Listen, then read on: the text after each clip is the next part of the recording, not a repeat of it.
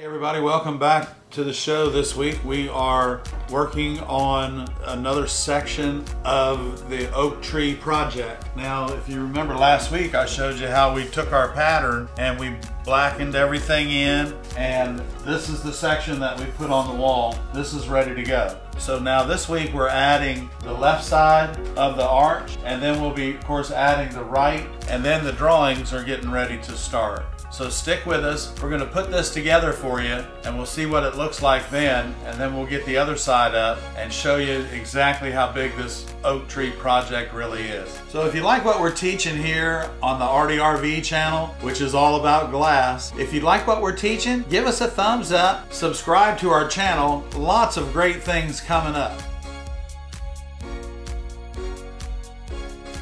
Okay everybody, so welcome back. We've got this section of the frame ready to go now, and now we're going to attach it, and I want to make sure that once we put this on here that we get it right, because it's imperative, because we want everything to line up. And it's almost out of my reach, but okay, so now you can kind of see.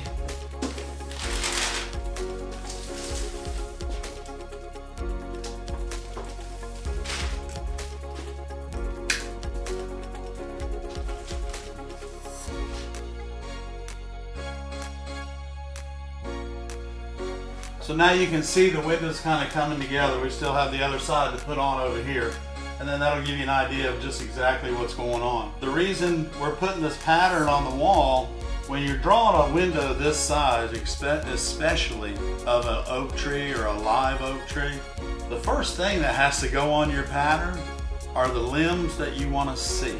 So as we start to draw this, the first thing that'll be going on our pattern will be limbs. And those limbs are going to come up through here, over, and back out, and get real small when they come off of this end right here. Also, we're going to be putting the limbs in that we're going to be overlaying the clumps of leaves. Now you're going to notice that this window is not only going to go horizontally, it's all the leaves and everything are going vertically. We're going to make this look as realistic as we possibly can. We're putting in what we want to see as far as our tree limbs are going to go, but also in this window we're going to be using several different profiles of lead. Now I want you to take a look at this. This is a 3/8 round H, and you know what it does is it makes perfect small oak tree branches. So we don't have to try and make a piece of glass this size and then close it up with lead on each side. We can do this by changing profiles of our cane and give it actually a better look than we could if we tried to cut narrow pieces of glass that are going to break anyway. Let's use different profiles to create different looks and dimension within your stained glass projects.